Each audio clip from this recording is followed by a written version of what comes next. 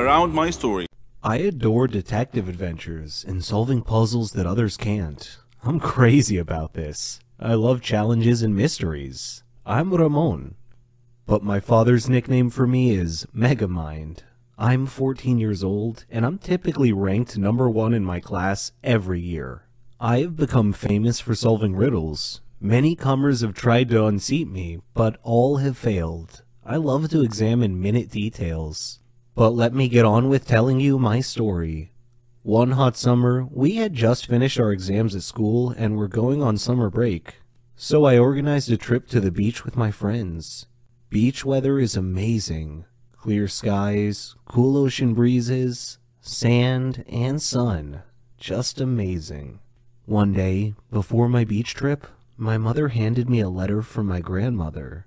I was surprised and thought it was a little weird because Granny owned a hotel in the surrounding area nearby. It had wonderful views all around it. I had opened the letter, which read, "Dear Ramon, how are you? I hope you're enjoying your summer break. Would you mind spending a couple of days with me? I have a serious matter that I would like to discuss with you. Granny." Initially, I thought that it was probably some silly matter, but then my inner voice told me that it might be important. I was conflicted between going on my beach trip or visiting my granny. I decided to visit Granny first. She was family after all, so off I went. Though my grandmother lived in a beautiful area, the closer I got to the hotel, the more my inner voice was nagging me. When I arrived at the hotel, Granny was waiting for me. She smiled and hugged me. I had missed her so much. She had company. Raul, her maintenance man, and Malika, her housekeeper and assistant. There weren't any guests in the hotel at the time, and I asked her why. Her face changed, and she said that was what she wanted to speak to me about. So we went to her room to talk. She then proceeded to tell me that the hotel was haunted. "Haunted?" I exclaimed. "What makes you think that?" Granny said, "The hotel has evil spirits that frighten the guests at night." I didn't want to believe it, but I knew Granny was a rational person. I suspected there was more to this than meets the eye, so I decided to investigate this intriguing mystery. On my first night at the hotel, I waited until midnight. Then I lit a candle and walked through the halls of the hotel. There were photos on the wall, and I could hear whispering and the rustle of the leaves outside. It was a little spooky and unsettling, and made my blood run cold. Suddenly, I heard laughing on both sides of the hotel, and a shadow passed quickly in front of my eyes. Unnerved, I quickly returned to my room, where soon afterwards, I heard something scratching on my door. I kept thinking to myself, I am not afraid. I am not afraid. Then the door began opening slowly. I saw a hand on the doorknob. Then the owner of the hand came into view. It was a cloaked, headless man holding a candle. I fainted. The next day, I woke up to find Granny and Malika standing beside me. Granny told me that I had been sleeping a long time. I asked what had happened, and they told me they heard me scream and came to my aid. When they found me, I was unconscious on the floor. At that moment, there was a knock on the door. It was Raul bringing me a drink. That was when I noticed something strange about Raul's face. It was emotionless. Then I glanced at his hands as I accepted the drink from him. That night, I again walked around the hotel. I found some steps at the end of a corridor that led to the basement. Down in the basement, I opened a maintenance door and found a tape recorder and a pile of clothes on a table. Suddenly, the lights went out. I was groping around in the dark and trying to find my way back when I heard the laughing again. Still, I continued stumbling ahead through the dark. I stepped on an electrical line and tore it off the wall. I returned to my room. My door opened slowly. I was hiding behind the door. I grabbed the loose electrical detonator and touched it to the doorknob. It was live, and I heard a grunt from the owner of the hand on the other side of the door as he or she was shocked. And I heard him or her fall to the floor. It took me a while to find the electrical panel, but I managed to get the lights back on. When I did, I found Raul laying unconscious on the floor next to the doorknob that I had electrified. I called Granny and Malika down to the basement. Granny asked what had happened. I replied, "Granny, you really need to screen your employees better. Raul was your ghost." Granny looked shocked and asked me what made me think that. I explained that the hand on my drink today was the same hand I saw on the headless ghost that opened my hotel room door the night before. I also found tools, a tape recorder, and some ghost clothes down here in the basement. In addition, I found the earphones that had been placed around the hotel. Granny was shocked. Raul woke up about that time, and she grilled Raul. "Why are you scaring all my guests away, Raul?" He said, "This hotel used to belong to my family, but you bought it from my grandfather. Well, I wanted it back. Please forgive me." Malika said, "We have to call the police."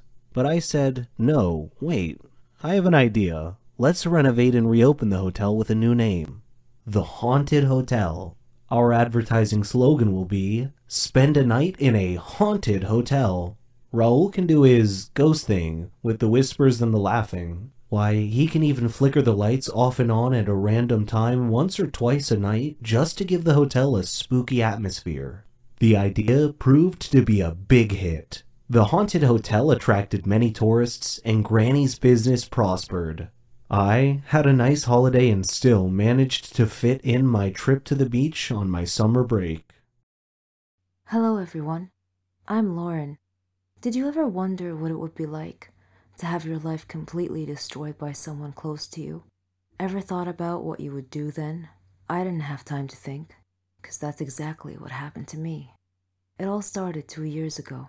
I lived a quiet life with my mom and dad and my sister. I loved my family. We were always together. We were happy until that fateful day. My dad got fired from his work, a big company. He had worked there for 20 years. The only money we had then was what he had managed to save over the years. Finding a new job wasn't easy. It was a hard time for all of us, especially my dad. He was becoming desperate. At times, he just sat there, quietly, deep in thought, and I rarely saw him smile since. One late night, we were still up waiting for him when he walked through the door. But something was different. He wasn't walking straight. It was the first time in my life seeing him drunk. I decided to take matters in my own hand. I started job hunting. I was lucky enough to find something suitable at a startup company. The pay was good enough, and the more I worked, the more I earned. I was trying my best to get our life back. I was giving it all I've got. My dad started asking me for money. I was more than happy to give him what he needed. I didn't even ask what it was for. Then he started asking for more. He came late almost every night, and he was never awake in the morning. It seemed like we hadn't talked together for ages. Then, money started disappearing from my purse. I got home from work one night. It had been a long day, and I was really tired. I put my bag in my room, and I went to the kitchen to find something to eat. I made myself a sandwich, then took it back to my room. But when I got to the door, I saw a shadow moving inside. I thought everyone was asleep, so I opened the door slightly and looked inside. I couldn't believe what I saw. My dad was standing over my bag, and my wallet was in his hand. He found no money in it, so he threw it on the bed and started going through my purse. At that moment, my mom came down the stairs. She had my dad's shirt in her hands and a small pack of white powder. I looked at her face. Her eyes were filled with tears. I tried to speak, but found nothing to say. My dad came out of my room. He saw us standing there. Suddenly, everything changed. He tore the shirt and the pack from my mom's hands. He was hysterical. He started breaking things around him. My mom and I were too scared to move, but then my sister came running down the stairs. He pulled her towards him and held a knife to her throat. He threatened to kill her if we didn't give him money. Without a moment's thought, I did what he asked. Things only got worse. Nothing was ever enough. He asked for more and more money, and if I refused, he'd get violent, beating up anyone in his path. I couldn't stand by and watch, so I would just give him what he wanted, until I decided enough was enough. He barged down the stairs one evening. and asked for all the money I've got. I told him we had expenses to pay, the rent, school fees, but none of it mattered to him. He asked me again for the money and threatened me if I didn't do what he asked. I refused. He hit me so hard that I crashed my head against the wall and fell to the floor, bleeding. Everything went dark. My mom took me to different hospitals, and I had to do a lot of checkups and tests, but all the doctors said the same thing, that this was it. I was sentenced to live my life in darkness, never to see the light again. Bumping my head against the wall was one of the reasons, but apparently my psychological state played a huge role in my recovery. The doctors suggested that I'd be taken to a psychiatrist. My dad felt sorry for what he had done to me.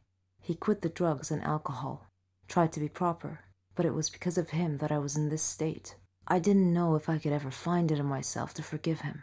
I was torn inside. He was my dad, but I couldn't forget what had happened. I stopped talking shortly after, and he left, disappearing from our lives. No one knew where he was or what he was doing. A year had passed, and he came home.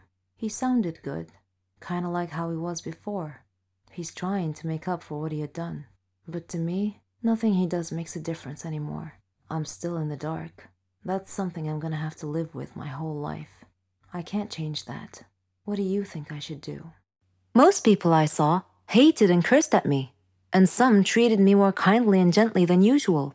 It was very confusing, to be honest. I didn't know the reason for people's animosity towards me, but I thought perhaps it had something to do with my mother. Before telling my story, let me introduce myself. My name is Maria. I lived in a poor neighborhood fraught with drugs and death. People who lived there were mostly losers. Growing up, people have always looked at me with disdain, for no good reason. People ostracized me. I had no friends, no one to speak to. When I would return home, I'd ask my mother why people didn't like me. She wouldn't answer. She'd just cry and smile sadly. She would often tell me to ignore people's looks. But how can I ignore the looks of everyone around me? It was the biggest mystery in my life. I didn't know if my father was alive or not. The only thing I knew about my father was how he looked, from a picture on our wall. And if I asked about him, my mother would only tell me that he traveled, and he never came back, that she didn't know anything about him, almost as if he were dead. But I suspected that she wasn't telling me the whole truth, and I thought people in our neighborhood knew something I didn't. Perhaps that was the reason they hated me so much. Aside from this problem, I was a clever girl at school. I dreamed of having a good position in life to make my mother proud of me. One day, as I was returning home from school, I felt that someone was following me. I turned around once, but saw no one. The second time I turned around, I saw a man. He was wearing a mask. I was afraid, and I ran home to my mother. She was worried, and she just hugged me. It happened a lot after that. It seemed like everywhere I went, that man just happened to be there. I spent a lot of time thinking about it, who that man could be. Eventually, I graduated and got a job with a well-known company. We left our poor neighborhood and rented a flat in a good area. I had almost forgotten about the mystery man who used to follow me often. Then, one day, a poor man came into my office. He handed me an envelope. Smiling, he told me to say hello to Isabella, then disappeared, leaving me with even more questions. Who was he, and how did he know my mother? I returned home, told her about this man, and showed her the envelope. She looked worried and asked me to quickly open it for her. When I did, I found something unexpected. One old photo of him, and a recent one. I didn't know it then, but that man was my father, and all I did was walk away. I curiously began reading the letter. It said, "Dear Maria, I am sorry for everything. Sorry for the suffering I caused you and your mother. Sorry for not being there with you as you grew up. I hope that you can both forgive me. Please tell Isabella that I never forgot about her, or you. I love you two so much." I looked at my mother. She was holding the photographs and crying quietly. So the mystery man who had often followed me home had actually been my father, watching me from afar. I asked my mother, "Why did you hide the truth from me? Why didn't you tell me where my father was all these years?" She replied, "I was afraid to shock you with the news that your father was in prison for killing someone." And I gasped, "Killing someone?" Hi, I am Ralph. I am 19 years old. I have simple secret that I like my mother. Don't judge me, just listen to my story. I had a quiet family, kind mother and loving father. We had stable lives in our far state.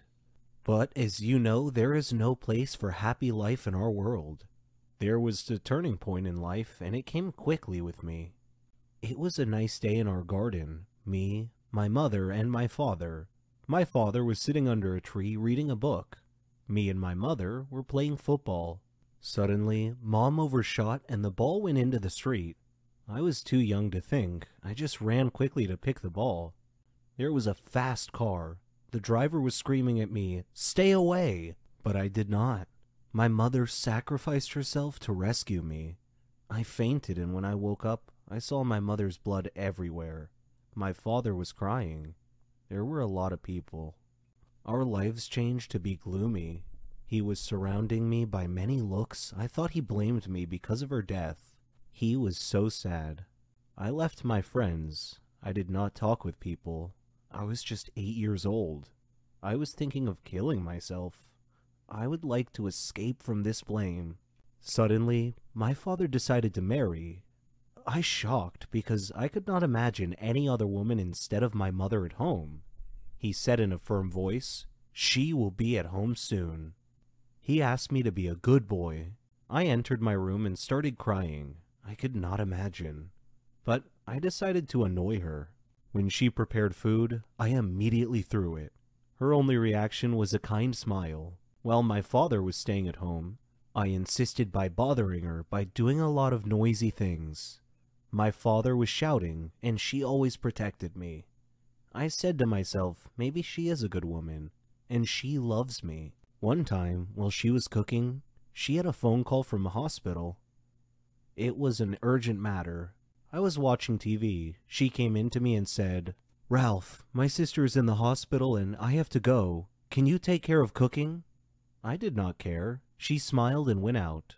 I went to the kitchen and turned up the heat to burn the food. But the fire did not just burn the food, it started to burn home too. There was fire everywhere. I could not breathe. Then I fainted. I woke up, but I did not know where am I. I looked around and saw my stepmother sleeping. She looked exhausted, and there was cinder on her face. Suddenly the door opened, and I discovered that I was in the hospital. The nurse said, "Get well soon." I asked her what happened. She told me that there was a big fire at our home, and my mother is a brave woman. She entered home and rescued me in the last moment. I looked at her. I discovered that she is a great woman. She woke up suddenly and asked me, "Are you okay?" I hugged her and cried. I said, "Sorry for everything." She said, "It is okay. I can understand." I considered her my mother. I started to help her in everything at home. She helped me a lot. I supported her a lot until her last illness. Today, I'm standing in her gravesite.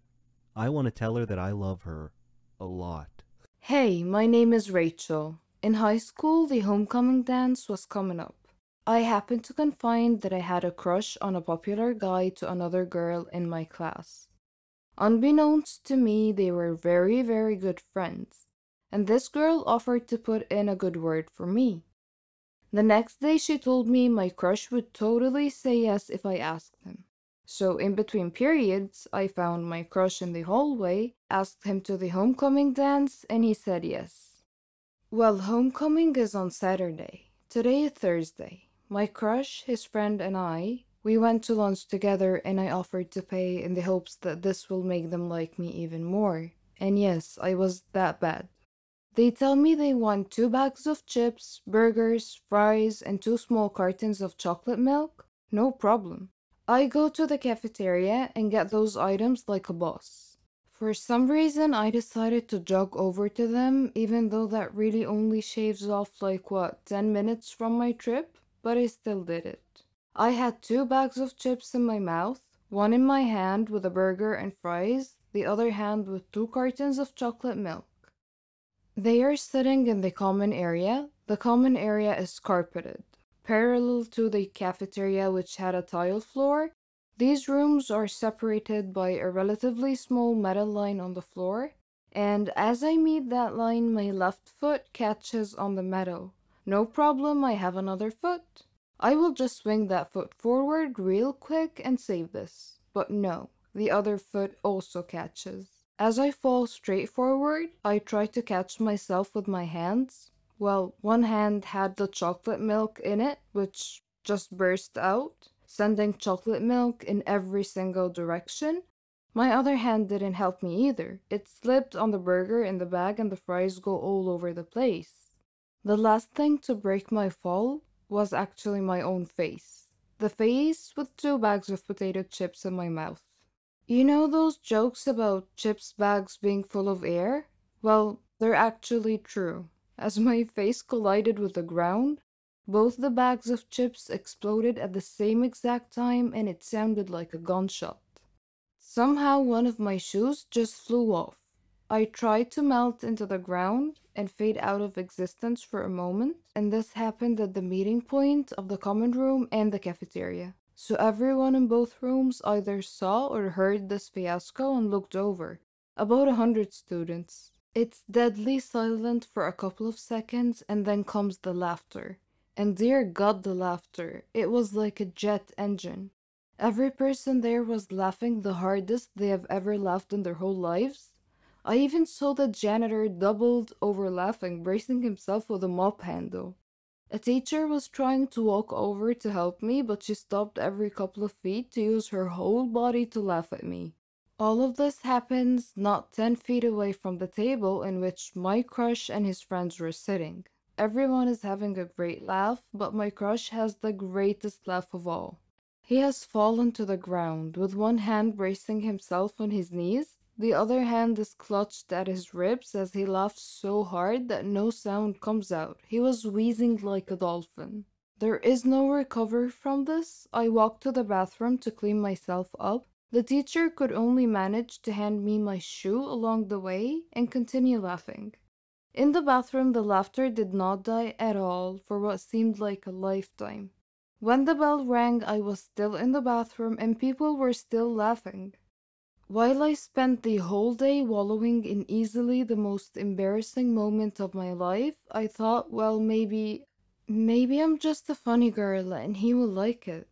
The next morning, I see my crush before class and he walks up to me and he says, "So homecoming is tomorrow." Eager not to speak about the shit show that happened yesterday, I just excitedly said, "Yes, yes it is."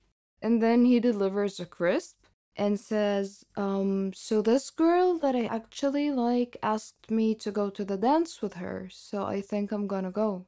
To which I replied, yeah, that makes sense. I totally did not go in the bathroom and cry after that. Anyways, my crush said he will go to homecoming with me. The day before, I tripped with his lunch and face planted into a pool of random ingredients in front of the entire class. My crush did not go to the homecoming dance with me. Hey everyone, my name's Gwen. My story is different from anything you've ever heard before in your life. We all have grandparents, and we all love them very much. When they die, they leave an empty space in our hearts. It's never easy. My grandpa died a year ago. Before he died, he left me an old weird-looking chest, which I never thought to open before, until today. I opened the chest, but all I found in it were two pieces of paper. One of them had only two words, Grandpa's house, and the other had a map drawn on it. I thought for a while, then I decided to go to my grandpa's old house and check things out. So, I went to the house. As I took out the key to open the door opened wide. There was no one else there. I was scared, but I was curious to find out more about the map. So I went in. As soon as I got inside, the door slammed shut behind me. I was shocked and scared, but I wasn't gonna back out now. The house looked so creepy and eerie, like it was abandoned for 100 years, and it felt so cold, like standing on ice. I opened the map in my hands and looked around. It showed the inside of the house. I followed the path till I reached the door. When I stood in front of it, it opened slowly on its own. Terrified, I took 2 steps back, but I glimpsed a shadow inside, so I moved forward.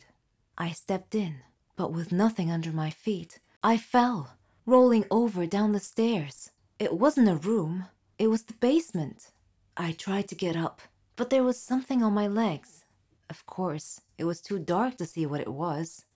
Every time I take it off, it falls back again. I looked for my phone, but it wasn't in my pocket. Oddly enough, when I looked again, it was there. I took it out, and I turned on the flashlight, and there was my surprise. On my legs was the bony arm of a skeleton.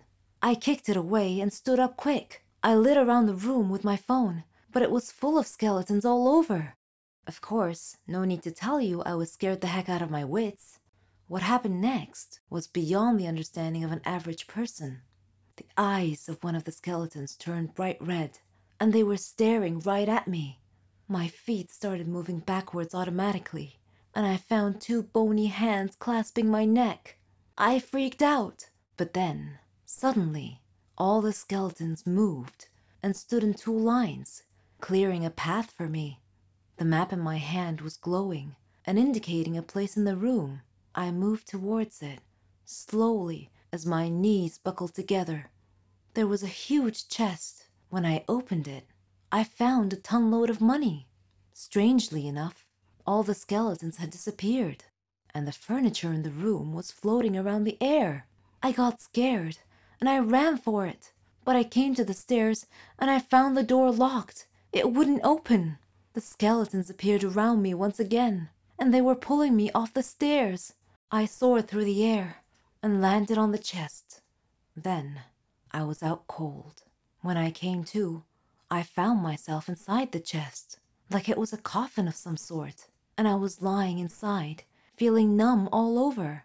I could see the sky, but it was cloudy. I felt like I was being buried. Then I heard a voice. It said, "Welcome to your grandpa's treasure." This is what happens to people like me, dumb people like me who follow a stupid map to look for their grandpa's worthless treasure. They'll tell you their stories from their graves. A vindictive ghost. Love is the biggest treasure in my life. Good memories, exciting adventures, happiness, sadness, dreams. All these matter and help people endure suffering in their lives. My name is Alex. I'm 18 years old and currently in the 12th grade. I used to live in a small remote village with my parents. I was their only child. My parents raised me well, educated me, and taught me good manners. I see the fruits of their labor in me in every difficult situation I face. For example, after I was murdered, I knew exactly what to do. Intrigued? Are you eager to hear my story? Let's go. When my father received a promotion, we moved from our small village to the big city. I had many nice memories of that little remote village. I had many friends there that I used to play, joke, and laugh with. I feel like I left half of my soul in that village. My father bought us a nice home in a quiet neighborhood. I liked the place the moment we arrived. Our neighbors were nice, and they offered to help us move in. I liked them all. I felt that I would make many new friends in my new neighborhood. One day, I went to the supermarket to buy some necessities for my mum, when suddenly, I bumped into a girl named Rachel. We were coincidentally buying the same item, and there was only one left. I got to it first, but seeing that she wanted it also, like a true gentleman, I offered it to her instead. Initially, she politely declined, but then she gladly accepted my kind gesture in the end. I ended up walking her home and discovered that she was my neighbor. I fell in love with her at first sight. Once we arrived at her home, we said goodbye, and she said she would see me tomorrow. I wanted time to pass quickly so I could see her again. As I was walking to school the next day, I met her along the way and we walked together. I was overjoyed. After arriving at school, she introduced me to her friends, and then I went to my class. The teacher's aide welcomed me and directed me to my class. When I entered the class, I was surprised to see Rachel there. She was in my class. I entered the class and sat in a desk on the last row. During a class break, Rachel was sitting with her friends. When she saw me sitting alone, she left her friends and came over and sat with me. Suddenly, a boy named Mario, older than us, entered the class with a group of his cohorts. They looked like a gang of thugs to me. He said to me, "Hey you, if you want to live, you'd best stay away from Rachel." Rachel seemed afraid and was visibly shaking at this point. I told him, "If you're trying to pick a fight, creep, I'm ready." He grabbed me by my collar and threw me onto a desk, then turned around and quickly left. Rachel explained, "He wants to date me, but it'll only happen in his dreams." Rachel and I spent a lot of time together at school, but we weren't safe from Mario's bullying. One day, we decided to go to a rocky hillside to sit beside the river and watch the sunset. I got our bikes ready and off we went down the road, laughing and talking. I had decided before this trip that I would tell her about my love for her. I chose this trip to tell her because it seemed like it would be an unforgettable moment, and it really was. After we arrived, I looked into her eyes, kneeled down on my knees, and gave her a present. Then I said, "I love you, Rachel."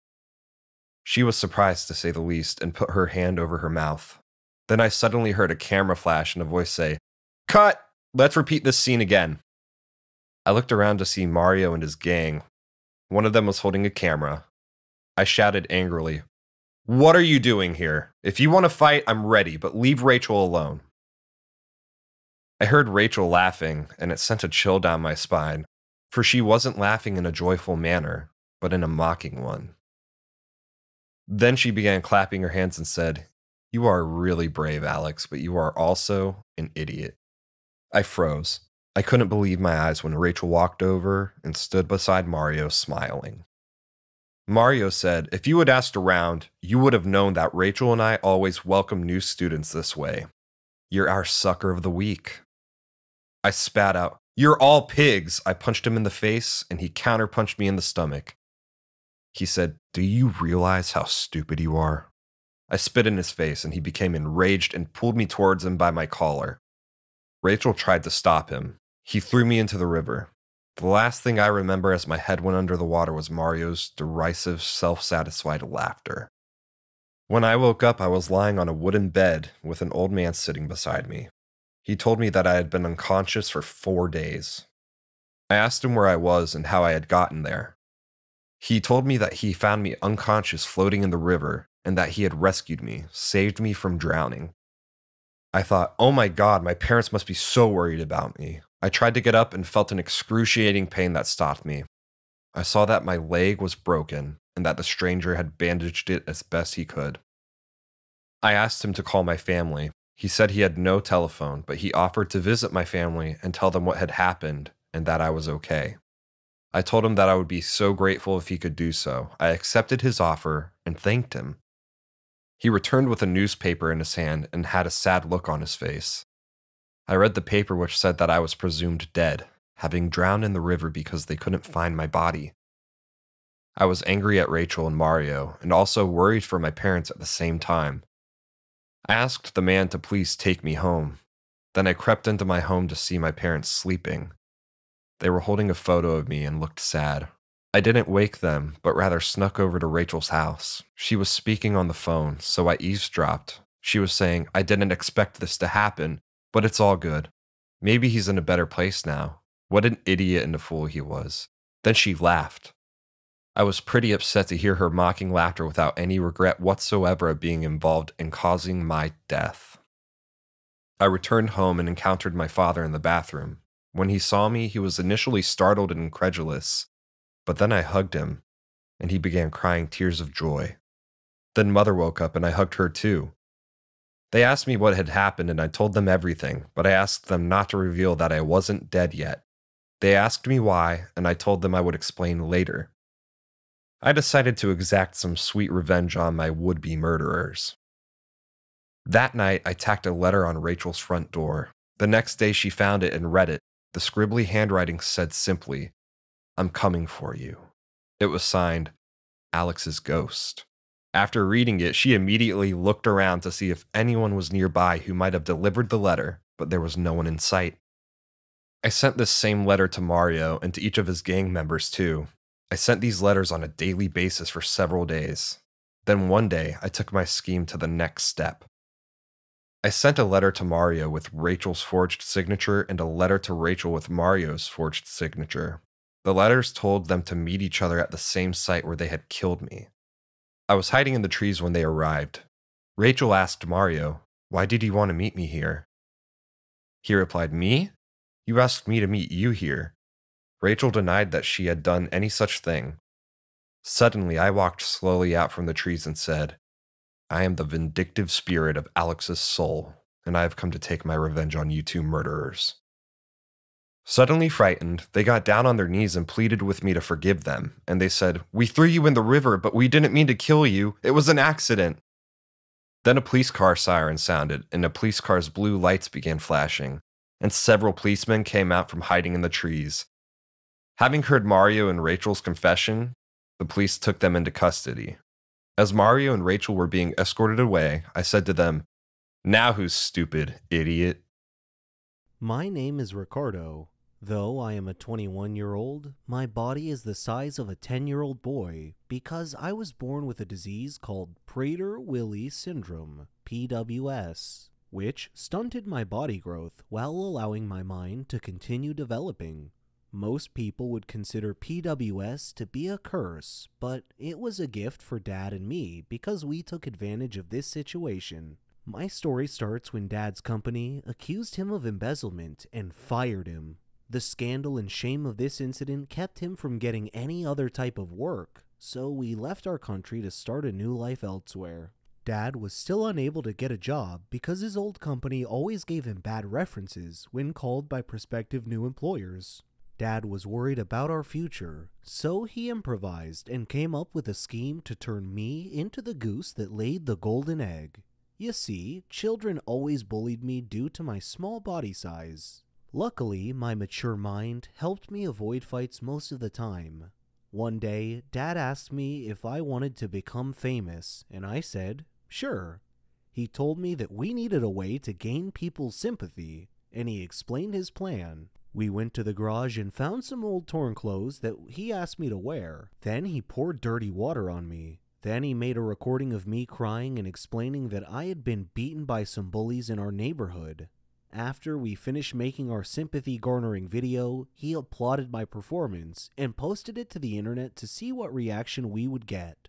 The next day, our video went viral, and I became an instant celebrity. All the news agencies gave the video broad coverage, and I began receiving sympathetic phone calls and donations from around the world. Several international schools offered me free scholarships at their schools, and I managed to amass a good size of money from all the donations, and for a moment, I thought our days of poverty were finally over. Unfortunately, the authorities investigated my background and found that I was 21 years old and not really a kid at all.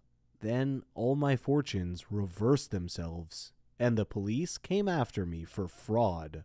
I am speaking to you now from a hotel room as I hide from the police. I have enough money to head to another country, preferably one that has no extradition treaty with my country. I have enough money to live comfortably without needing to work for the rest of my life. So, on balance, I don't have any regrets about what I've done. My name is Keanu, and I'm 13 years old. I am a psychopath.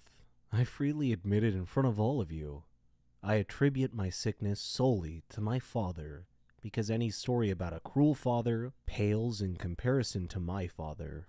He would abuse me physically, mentally, verbally, and emotionally in every given moment.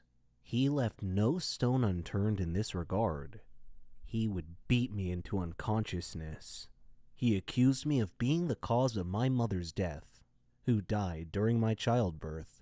Whenever Dad had any problem at home, he would accuse me of being the cause of it. One time he even beat me at school when my teacher called him to school because I had beat up my classmate who had beaten me up first.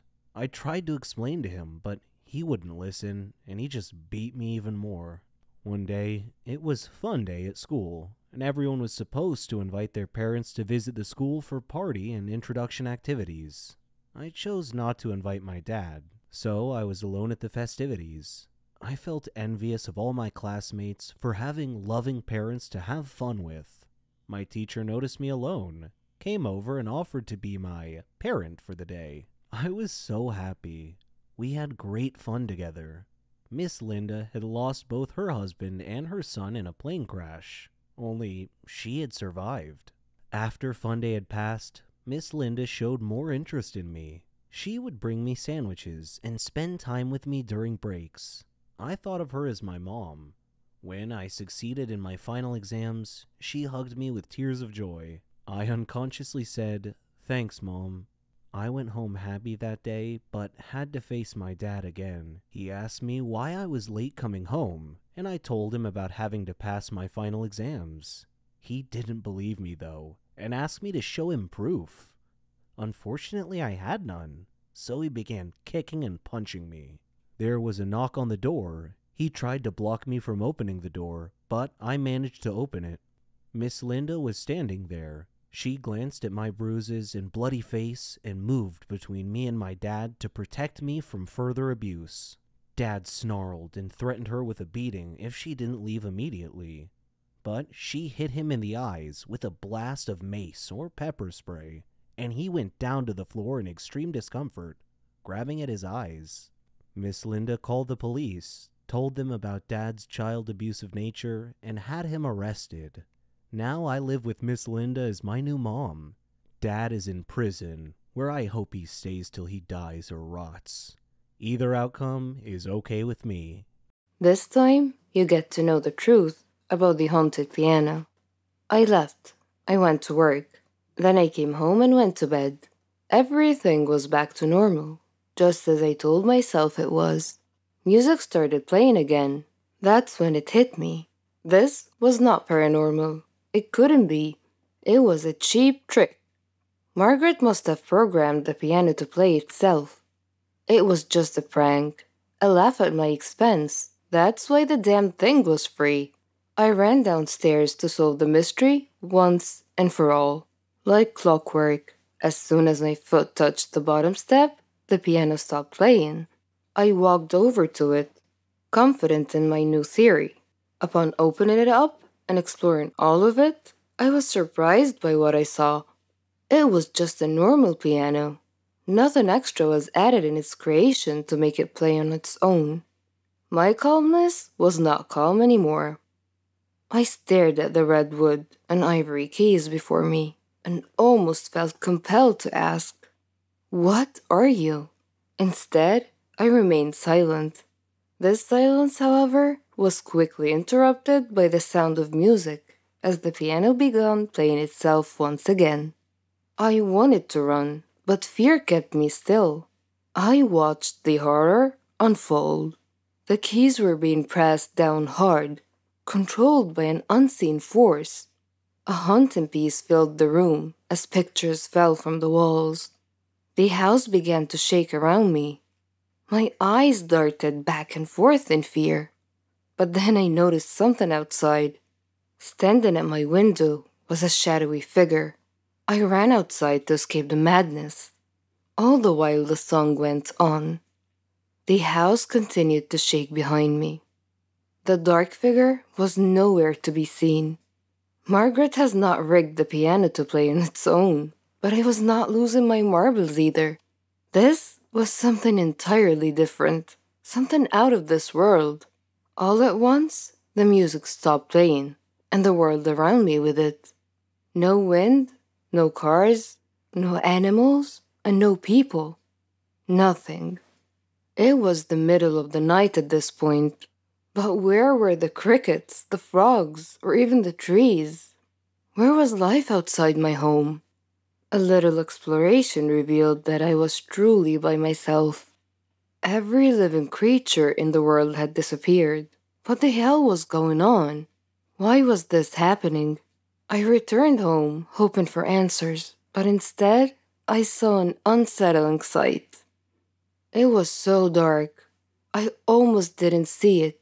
Standing completely still next to the piano was the same silhouette from my window. My body was shaking with fear, but the figure did not react. It was frozen like the rest of the world. The shadow was wearing a dark cloak, one that covered its entire body. At its face was nothing but pure darkness. I studied the figure for a few more moments before a familiar sound filled the room. The piano song played, and in an instant, the world returned to life. I fell to the ground, but managed to escape, crawling out the front door and rushing over to my car. I got in and took off with no specific location in mind, happy to be anywhere that was not my own home. I started weighing my options. Destroying the piano came to mind, but the risk outweighed the reward. It could just as easily backfire, angering whatever spirit was hunting its keys. Seeking help wasn't really an option either. The only person who might believe me was Margaret. That was it. Margaret. Maybe she would know what to do. It was late, but I didn't care. I drove over to her place. The dark figure was there, standing at her door. Before I could turn in the opposite direction, it grabbed me by the arm with its bony fingers. Its strength kept me anchored in place, and then it disappeared. I had no choice but to return home. I hesitantly stepped past the piano and walked up to my bedroom, where I locked the door and fell into bed, mentally exhausted. I would not have even a moment of peace, as the song started up again the second my head hit the pillow. But I remained still, sick of the repetition. The banging on my bedroom door that followed, however, succeeded in freaking me out. I jumped out of bed and pushed my dresser to the door, and I hid under my sheet. The banging persisted, but I chose to instead focus on the song, allowing myself to properly listen to it for the first time. Surprisingly enough, it was beautiful. Dark, but beautiful. Its melody soothed me, relaxing me to the point that my eyes grew tired. I fell asleep and I had a dream. The dream world I found myself in was different. It was overwhelmingly vivid and real. Words like surreal and otherworldly just don't cut it. The awareness I had is also difficult to explain. I was completely aware of my surroundings in the sense that I could feel everything about them. I know that doesn't make much sense, but it's the only description I have to offer. The dream was in a forest. It was large, and at its center, a large red tree stood tall. Every fiber of my being knew where I was. This was the blood tree, the precursor to my piano. As I admired the beauty of the blood tree, a person stepped out from behind. He did not speak. He simply pointed at the tree. This is when the piano leaked into my dream. The song played as glowing lines ran up and down the tree's bark. The man put his hand to the wood, motioning for me to do the same, and I did. It was an incredible sensation. My eyes were filled with visions, a glimpse into the blood tree's past. Its bark wasn't always red. Native habitats came up to the tree every year. They would slice their hands open and place them on the tree's trunk. Their blood then dripped to its base, representing the lifelines of their people. It also signified becoming one with nature, feeding the tree life from within. It was the anchor that kept their community together. This is where they gathered and enjoyed life. A place free from worry, a safe place. This was also where the natives buried their dead. After that, one of the elders would play a song, the same song my piano played every night. It was their song of death. When it was all over, a final offering of blood was taken from the fallen and painted on the blood tree, granting their spirits safe passage to the afterlife.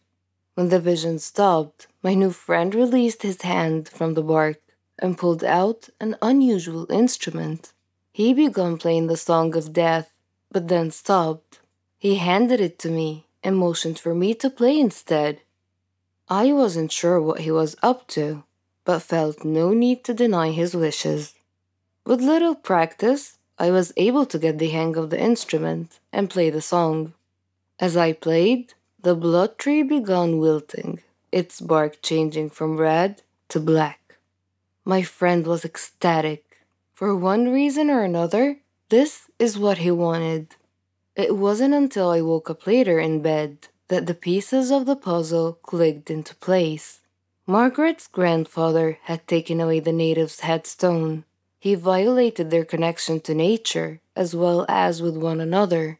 The tree and its spirits had to be put to rest, and once and for all, there was only one way to do this.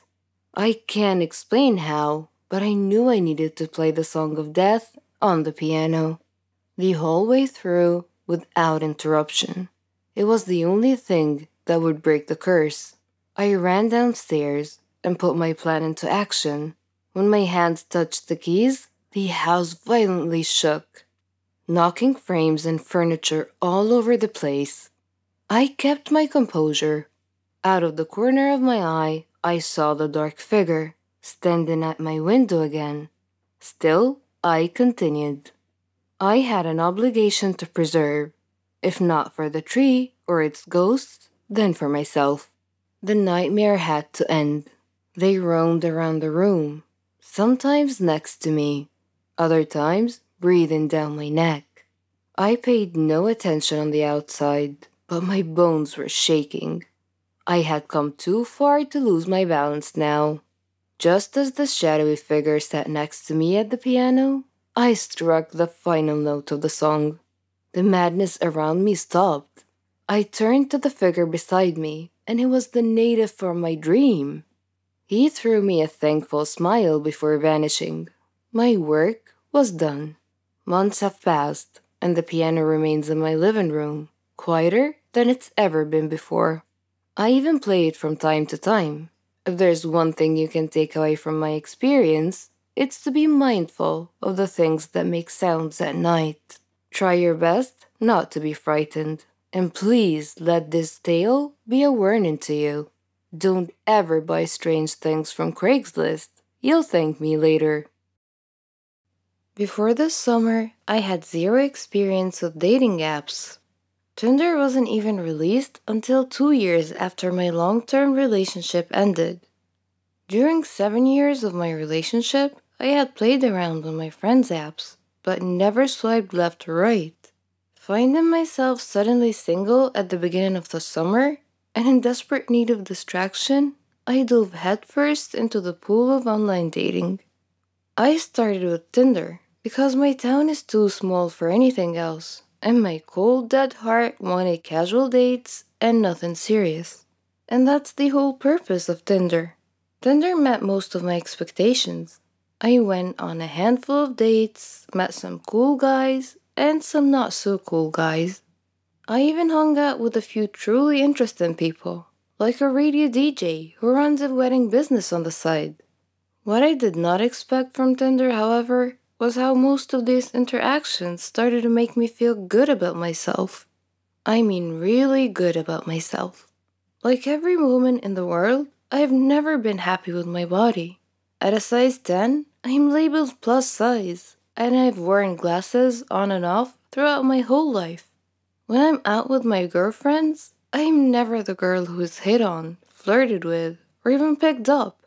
Ever since I hit puberty and became aware of attractive versus unattractive, I've thought of myself as filling the role of the fat friend who just sits back and smiles. Obviously, I've had boyfriends, but they've always been my friends first. So when they said you're gorgeous, what I heard was, I found you gorgeous only after getting to know you. I didn't immediately think you were pretty. I know that having someone attracted to your personality is way more important than thinking you're cute. But I wouldn't hate having just one guy who doesn't know me at all tell me that I'm attractive. Friends, family, and boyfriends, I don't believe. But a total stranger? that person I might actually listen to. This brings us back to Tinder. One of my first nights using the app, a friend and I sat on my back deck and decided who to swipe left and right on. With each it's a match, we laughed and looked into the guy's profile a bit more. After the third match, I said, "These guys are just judging me on my appearance, right?" And my friend nodded. "So they're only swiping because they think I'm cute? Or are they just swiping on every girl?" We concluded that obviously some of the guys were swiping right on every girl, but the chances of every single guy doing that were slim. We swiped some more. When I started matching with guys who were classically good looking, well, I won't lie, that felt really good. A hot guy actually thinks that I'm attractive? What? No. How could that be? Then the messages started. Some guys went right in with, "You're really pretty." Others went in for a conversation first before giving out compliments here and there. I know that this is how people operate on Tinder, but keep in mind that I'm not used to anything. It wasn't until I started meeting with these guys that I wondered, can Tinder actually boost my self-esteem? Two guys asked how someone as pretty as me was still single. I went on a date with one guy who told me in Spanish that I was beautiful. Another guy who I'd met up with a few times asked me, "Are you looking for something serious?" I laughed like a loon in response. It wasn't the question that surprised me. It was the fact that I was coming from an incredibly attractive, incredibly fit guy. Because yes, I'm being shallow and only swiping right on guys who I find physically attractive. When I was done laughing, I said something awkward like, "Oh, maybe? I mean, I'm not against it." My mind, however, was saying, "Are you serious? Have you seen yourself? Have you seen me?" I was in fact not attractive, but I simply knew how to dress well. I retreated into my unhealthy shell.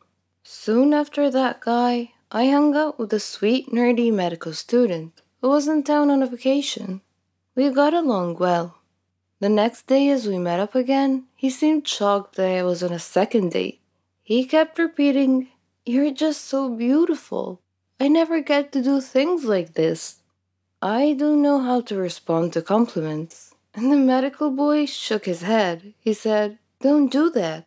Don't body shame yourself. You're so attractive. Have you seen yourself? You're gorgeous." Something about that guy made my typical self-hate thoughts start to lose hold. Again, I know that this is the type of stuff people say on Tinder, but let's be honest, why put in the extra effort? Unless it's true. Somewhere between the casual Tinder chats, the handful of dates, my mind circled a new thought. Am I attractive? I stared at myself in my full-length mirror. I tried to see what these guys saw. Guys who did not know me at all. Guys who are not being swayed by my personality. And guys who have no reason to compliment me because I'm not looking for another relationship anytime soon. Suddenly I started to see it.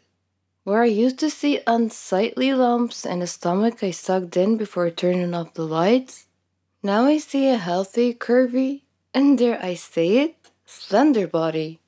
Friends, family, and boyfriends have always told me that I'm attractive, but it wasn't until these strangers started repeating it over and over that I actually started to hear it. So which is boosting my self-esteem? Tinder or just plain dating?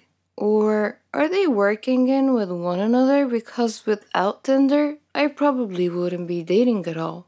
Romantically, I tend not to put myself out there.